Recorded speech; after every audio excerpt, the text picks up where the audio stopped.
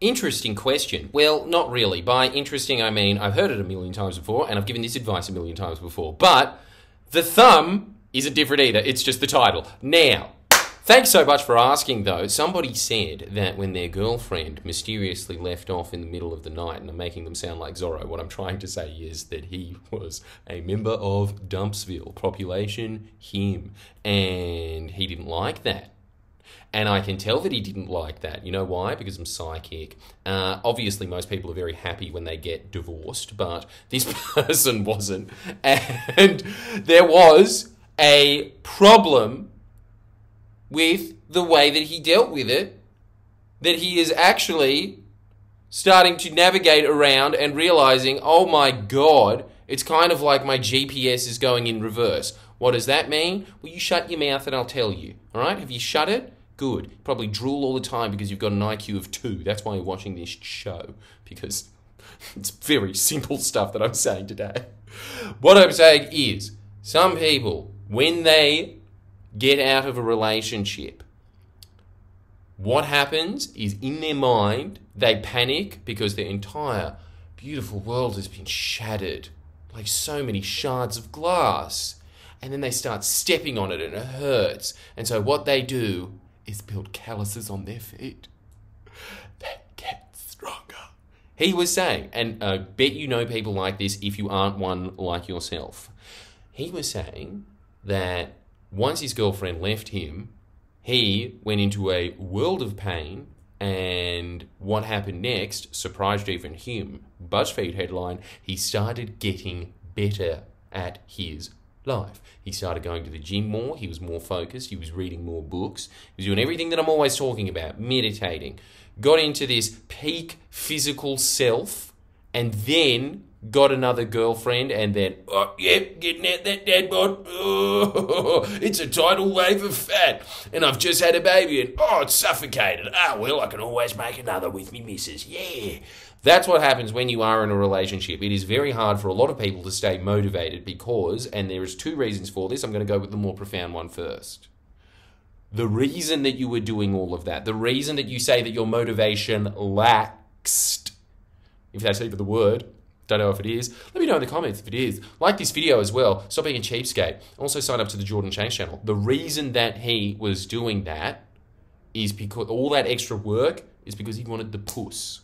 That was his motivation. And he is saying that he is no longer motivated, and the reason he's no longer motivated is because he's got nothing to aim for.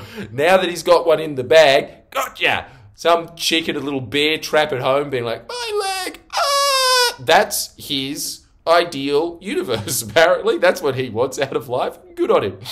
Whatever floats your boat. So, having no motivation, what's he do with the rest of his life? Just become a fat, lazy slob like most people do when they get into a relationship? Yes, and I'll tell you why that is most people's motivation, is because the most base motivation. If you are not at the level where you are suicidal, what do you want out of life? To reproduce so that you aren't genetically suicidal. That's it. So once that happens, if you have nothing else to live for, you become a butterball. You become a fat old meatball covered in butter. That's you. Fact. It is. That's just what happens in every element of your life. You just stop trying because what's the point? You're already number 1, as the Fat Boy Slim shirt says. So as that fat blob, why try harder? That's the first reason. You need something else to motivate you, and the way that you are motivated in life is by wanting something. You clearly just don't want anything else. Every time you're in a motivational lull, you know why that is? For anything. Let's just expand this out from not getting a girlfriend and then getting one. The other reason that you are not motivated is because you have nothing motivating you. It is very simple. You are not striving for anything anymore. So you have to find something that excites you, that ignites your passion, your soul, your very essence. It's just all ways of saying soul, isn't it? Yep, it is. That's what I want from you. That's why I'm always reinforcing that you should be having goals, because goals, at the very minimum, even if you aren't passionate about them, you start moving to them. And so you have to do something at the bare minimum. Even if you aren't trying to be the world's best driver, you think, they still want my license. Which brings me to my next point, actually, which is that the other thing is a lot of people when they are out of a relationship, what happens, and the reason that they start going to the gym, it's not just to attract another partner. There's also something else, and this is even more basic than this. It's just the pleasure-pain principle. If you don't know what that is, you must write it down, and you must figure out, and this is your homework for today. You paying attention? You better be fucking paying attention. Otherwise, I'll do this to your ears the next time I see you. Ow, ow, and it'll slightly hurt. You don't want that, do you? No. So, what you do is you write down pleasure-pain principle, and you figure out which one you're motivated by. I'll give you a hint. Fuckhead. Most people are motivated by pain. Most people are motivated by not like losing their girlfriend as opposed to gaining a better one. Yeah, right? It's usually used with money, but I suppose you could use it with women. So they don't go through life looking for attaining $10,000. They go through life looking for not to lose $10,000. And it's very easy to decipher this very quickly. People that are always talking about savings. I think if you are thinking about savings, and I think that I'm very blessed in the fact that I think that I'm much more motivated by pleasure. So I think usually if you're good with money in terms of savings, yes, you will be better with money than somebody that doesn't care about money, and obviously you'll have more in the bank. But I think that it is better in life to be motivated by pleasure, because what happens then is you link pleasure to gaining money. Jesus, we're getting really, really superficial here, aren't we?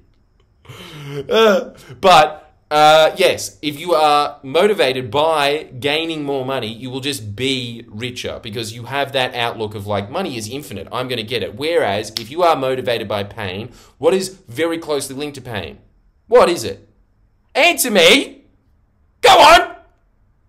You don't know, do you? Pathetic. I've said it so many times and it hasn't gone through your thick fucking head.